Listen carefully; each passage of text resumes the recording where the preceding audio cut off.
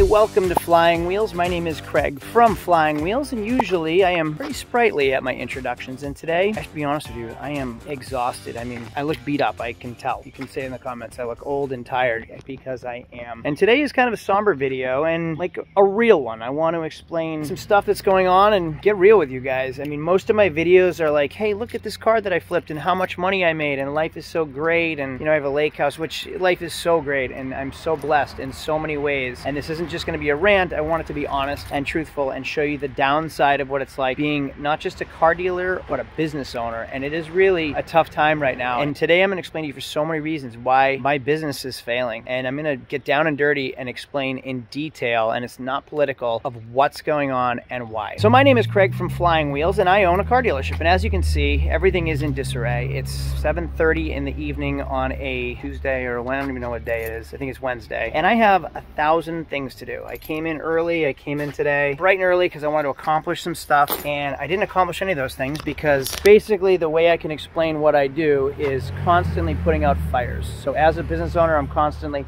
putting out fires, solving problems, making sure everybody has what they need so they can do their job. The problem is I don't really get to do my job because I'm management, so I'm just managing, making sure everyone else can do what they need to do. Now today I had a to-do list for myself as well, and literally zero of it got accomplished because I was doing everyone else's jobs. Craig, what do you mean you were doing everyone else's jobs? I am stretched too thin. So what do I mean by I'm spread too thin? Well, part of the reason my business is failing is my own personal fault. I thought I could rely on people more than I guess I could. I put a manager in charge of my shop. I put a video editor in charge of my videos and my production and all that. I have somebody else taking care of my Start Your Dealership programs where I'm teaching people how to run their businesses. And I also have builders and contractors building other projects for me. And I just kind of oversee everything to make sure it happens. Well, what happens is I took on too many projects because I thought I could rely on other people to work as hard as I do. And you can't. Nobody cares about you and your business as much as you do. So it's just, if you set yourself up that way, it's bound for failure, which is sad to say. Like, you need to be able to trust and rely on your managers, which is what I thought I could do, and it didn't work out that way. And honestly, I've learned quite a lesson recently. I've taken on a lot of projects because I'm a hard worker and an overachiever, and I'm constantly moving. And if you're a business owner yourself, you're constantly looking for the next thing. What else can I do next? What else is there? What else is there? Let's keep growing. And if you're not growing, you're dying. And all of those are true statements. But sometimes you got to stop and look around, smell the roses, you know that saying, and really observe and recognize and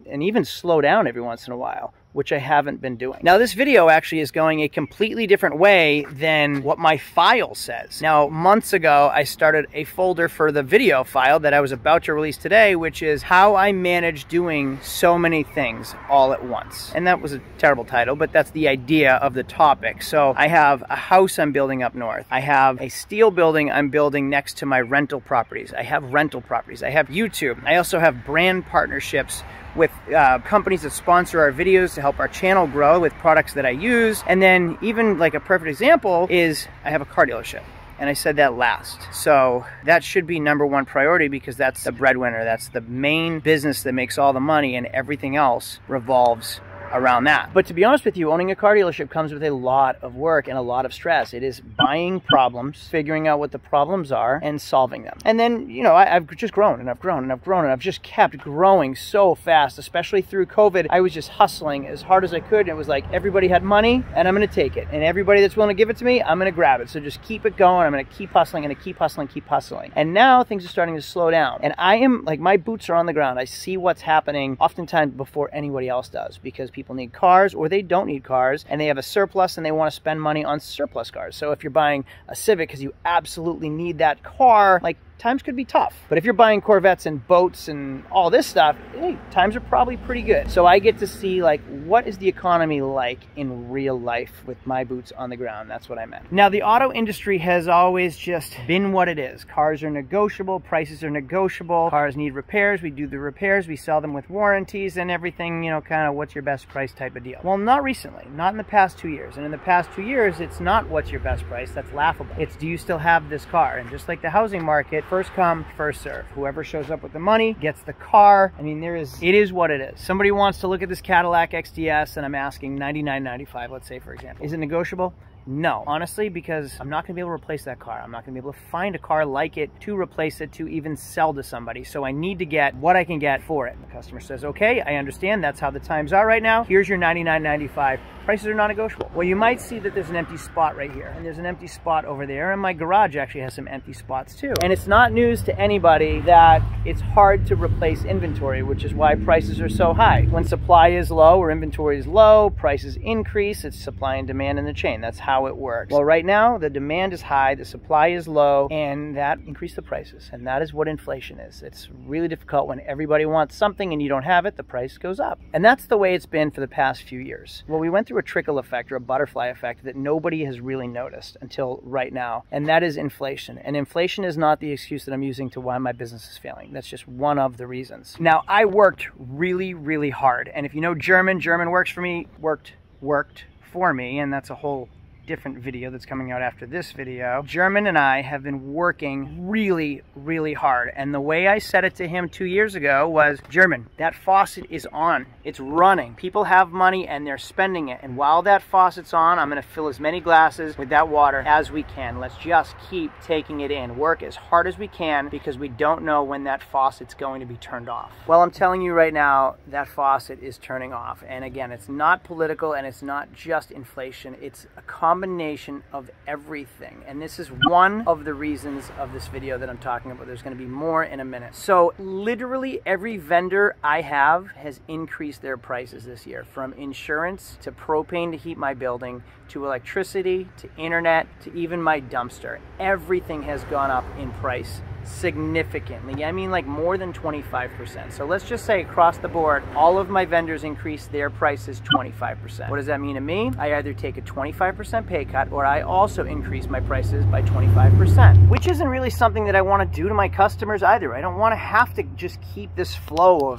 increased inflation and pass it on and pay it forward and pay it forward. And everyone's going to suck it up and it's going to stink. But it is what it is. And to be honest with you, some of my vendors are just doing it to go with it. They don't necessarily have to increase my prices, but they are because they can. And they're making record profits still, getting taken advantage of as small business owners. And this, remember that, what I just said, we're getting taken advantage of small business owners, because I'm gonna use that as a segue into the next topic. So when everything goes up in price for me, everything goes up in price for you. So it's not that we're making more money. I'm actually working harder than I ever have in the past few years to make less than I did in the last 2 years. Everything is more expensive and we're making less money. Our profit after everything, after all expenses, is lower than it was a year or 2 years ago. And this isn't just a car dealer thing, it's across the board for all small business owners. We are all struggling, we are all working hard. Now this is the perfect segue into discussion number 2. You will see, I'm here by myself at 7:30 at night. I am like dirty, gross. I sliced my hand today and I have to work on this car today. The Corvette I had to work on today. I am still gonna pull that Honda Ridgeline in because I sold it tonight, and I have to grind the wheels down and clean them up, and I have to do brake pads and rotors, and I have to wash that car because the customer's coming first thing in the morning to pick it up, and I have to go to the auction, so I have to make sure it's ready for when they get here. And like today, it wasn't like I wasn't doing anything today. I cleaned that entire van, which is our flipping $400 into a Ferrari van. That limo, to be honest with you, one of the most fun cars I've ever had. And if that video hasn't aired yet, completely different topic than this one. It's not somber. It really makes me smile, as you can tell. That hearse limo is like literally the most fun car I've ever owned, so stay tuned for that vehicle. But Craig, why are you here doing these things by yourself? Well, this is that butterfly effect from COVID that's happened, and it's a trickle-down effect that is now really, really hitting us. I am losing employees. Like, it is so hard to keep employees on all levels, not just base pay employees, which nobody is, what do you call it? See, I don't even know what it's called. Minimum wage? No, I have literally never paid anybody minimum wage, not even high school kids. And with that topic in mind, high school kids were really helpful around here. They can push brooms, they can take out trash, they can move tires and wheels and wash cars for me. Really, really helpful. And I would pay them typically $10 to $12 an hour, and they'd be learning a skill. And it worked well because they'd be learning how to change oil, how to rotate tires, how to fill air pressure, and just general maintenance and hard work. And I was paying a fair wage to a kid, and they were happy about it. Well, now Home Depot and Walmart and like our local grocery store is paying $15, $16 an hour to 14, 15, 16-year-olds. McDonald's is paying even more. It's like all the big box stores are paying more and then charging us increase prices, they're paying their employees more, which congratulations to the employees. But logic says, why would I work for Craig when Walmart's going to pay me more money? Now, I had a really helpful high school student working here for several months, and he was really just an asset to the business. And he left because Home Depot is willing to pay him significantly more money to just water their plants, just keep their plants watered. That's all he has to do. It's a no-brainer. Why would he not leave me to go work for them? Now, pay is just one of the problems. Craig, pay them more. Craig, pay them more. Pay them more. Well, that is in relation to what I said in topic 1. You just keep paying out as a business owner. You keep paying out, but you're not making the same amount of money as you were a year or 2 or 3 years ago. The money that our business has been adjusted to making on the level that we've been growing to. I can't just keep paying out and then everyone has increased their prices and their salaries on me, and then I'm stuck with nothing. I mean, it's worth shutting the doors for sometimes, and that's going to kill a lot of small businesses. So the big box stores are actually going to kill small business. Now, I said I wouldn't get political, and I'm not going to, but during elections, some people were pushing higher minimum wages, right? They wanted a higher minimum wage and people were fighting it. How can we have a $10 minimum wage? Now, I've never paid less than $10, so even if it doesn't matter to me, but it didn't get voted in, but they somehow pushed it anyway, because now no one works for under 12 to 14, 15, $16 an hour. And that's like your basic pay. I'm talking your lowest level jobs. You can push a broom,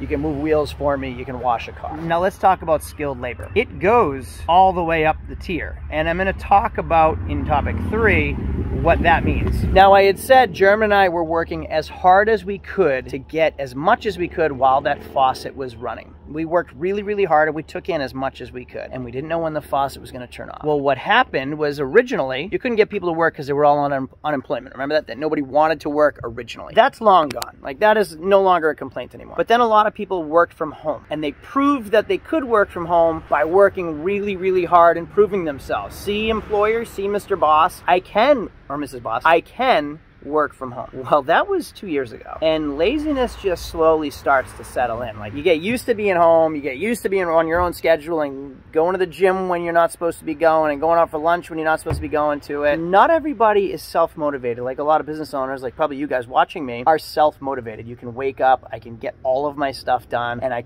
end up working late too, but it has to be done. A lot of people are like employees because they need a deadline and they need tasks and rules to follow, and they need like an agenda. But if they're working from home still, a lot of them don't want to go back to work because they're adjusted to like this laissez-faire attitude where they just come and go and get their work done on their own schedule. And to be honest with you, and knowing from personal experience, a lot of it is falling through the cracks now, and laziness is settling in. What do I mean by that? I am an employer. I have personally someone that works from home for me, and I'm not going to say who or what or why or in what company. I can tell you that the to-do lists and task lists are not getting done. They're falling through the cracks. It's hard to get in touch with people. They're working hours that they feel like they're comfortable working at. Like, oh, I worked from 7 p.m. to 10 p.m. I don't need you to work from 7 to 10 p.m. But if it works well for you and you want to go to the gym in the middle of the day, fine, as long as the work gets done. But if I need to get in touch with you during business hours and your phone is off the hook or not near you or you're not answering, we have a problem. That is a problem. And that's the world you live in now, where people have adjusted to like making their own schedule, but things are falling through the cracks. There's more. Now there's a level of entitlement. So like, you can go get a job anywhere. There's a couple more topics I want to talk about. All of them kind of relate to each other. Well, now we're in a world where like people are entitled. You can get a job anywhere. And if you don't like the job you have, F you, I'm out. I'm gonna go somewhere else because they need my help. That doesn't make you a better employee. That actually makes you a shitty employee and an unloyal employee. Like, stick around and put in the hard work, because your employer has most likely taken care of you and put up with the COVID nonsense to make sure everyone is comfortable throughout this whole thing that's been happening to all of us. But because so many employers need the help, we're willing to take less. I mean, Sebastian Maniscalco is a comedian. One of the funniest things I ever heard was, I'm not even gonna try to impersonate him, but you're getting the scabs right now. Like, I don't know where everybody is, but you're getting like the bench warmers. You're not getting those A players anymore. I don't know where all the A players are, but all I'm getting is scabs, lunatics, or people that just don't want to work but want more money because they know they can go somewhere else. It sucks. And that's at all levels, which brings me into the next topic. We're freaking tired. I am tired. So when everybody went on unemployment and collected, a lot of us kept working really, really hard, and we had to pick up the slack for all those people that didn't come back to work. And I'm not just talking about bosses, I'm talking about the employees too. Like those people that didn't come back, somebody had to meet that quota. Somebody had to make things happen, and we were working extra hard. Well, some people were just collecting checks. And then everything got desperate because we needed employees. We started offering money for people to come back and paying more. Now we're getting those scabs to come back, and they're getting paid more but not working as hard. People are picking up the slack. Someone is picking up the slack. And that is like a lot of people. I'm just thinking about teachers in general, teachers and nurses and first responders and essential workers. All those people are getting just abused right now, and they're tired of it. It's been 2.5 years and we're exhausted from it, and we don't want to put up with it anymore. So what do? You just say, F it, I'm out. I can't do it anymore. I quit. So now we have like really good workers and business owners that have been abused for so long that they're just tired of it and they're done and they're leaving or shutting the doors. Like I consider shutting my doors all the time. All the time. I'm like, you know what? Just forget it. I've been saving my money. I could just stop working. I'm done. But that's not who I am. I need to keep working, but it's adding levels of stress to me, just like it is everybody else. And there's nurses and there's teachers that I know that are just like, you know what? I quit. I'm in my 40s. I don't even care. I'll find something else to do. Like, you hate your job because you've been treated so poorly, or you've been overworked by necessity for so long that you're like, I don't know, I'll just figure it out. And if you don't think that's a real thing, it absolutely is. Now, Craig, what do you mean that your business is failing? Honestly, my business is failing. Like, I could shut my doors. We're doing well. Let me start by saying we're doing fine. We're paying our bills and we're comfortable and everything's fine. But everybody took a pay cut and it sucks. And I can't find good, reliable employee. Like, forget about it. I can't find bench warmers. I can't get anyone to push brooms and help me out that have zero skills, like no qualifications at all. I can't even hire them because they'll go somewhere else that pays more. Now, I discussed how tired those overworked people are. I'm one of them. Like, I am seriously considering, I love making YouTube videos and they make me really happy. And I'm so backed up that I just shut my business down. I am on appointment only hours. I am on summer hours. It is summertime. And this logic that I have is the logic of so many other people. I just say, you know what? It's not worth it. Forget it. Google, cars.com, all those websites, I change my hours to by appointment. I am not even open on Saturdays. I'm a car dealership. I sell retail and I'm not even open on Saturdays. I'm going to take Friday, Saturday, Sunday, Monday, and I'm going up north. And that's it. I'm going to take the time to myself. I'm going to reassess my life and I'm going to spend more time with my family. And once things settle down and like normalize, you know what? Then I'll start to ramp it up, but I need time to myself. I need it for my mental health and I need it to spend with my family. I want to spend time on the house that I just got overworked building, and I've been saving. I deserve it, and a lot of you guys do too, which is counterintuitive or counterproductive of what this video is about, because a lot of us are tired and a lot of us need time off. But it's summer. You know what? I'm going to take it off, and once Labor Day comes, I'll reassess and I'll start ramping up my business from there. Now, forget the chains. How does it hit home? I'm a business owner. I have friends that are business owners. My friend owns a fire suppression company. I don't ever see him. Why? Because he is doing all the labor. He runs the company. He does all the bookkeeping, all the marketing, all the customer service, and now he's the guy that's actually doing the suppression systems and the cleaning for hoods for restaurants and things, because he can't hire the help, and the help that he does hire is like the JV squad, like I had said before, the bench warmers that don't even want to be there in the first place, but he hires them because it's all he can get. And then he fired them all and just does it on his own because it's just easier to not babysit everybody. All right, well, I'm going to keep going because I will. Another friend of mine owns a gym. Now, personal trainers, I get it. When COVID happened, the gyms closed, they had to go find other professions and things to do, and then the gyms open back up and they already have new jobs. Well, there's a whole new generation of kids that are personal trainers because it's been 2.5, 3 years. They're quitting. I went to the gym the other day to go do a fitness class. There was literally no trainer at all. There wasn't even a person at the front desk. So I walked in, no one at the front desk, and I walked downstairs, go to the gym class, and it was crickets.